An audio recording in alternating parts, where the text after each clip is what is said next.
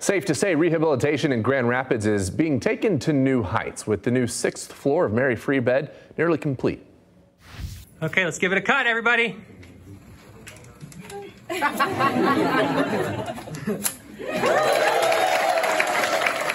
Today, a ribbon cutting and open house was held for staff and hospital partners to check out the new patient and therapy spaces. The addition is adding 28 private inpatient rooms, with 16 of them equipped with ventilator and dialysis capabilities.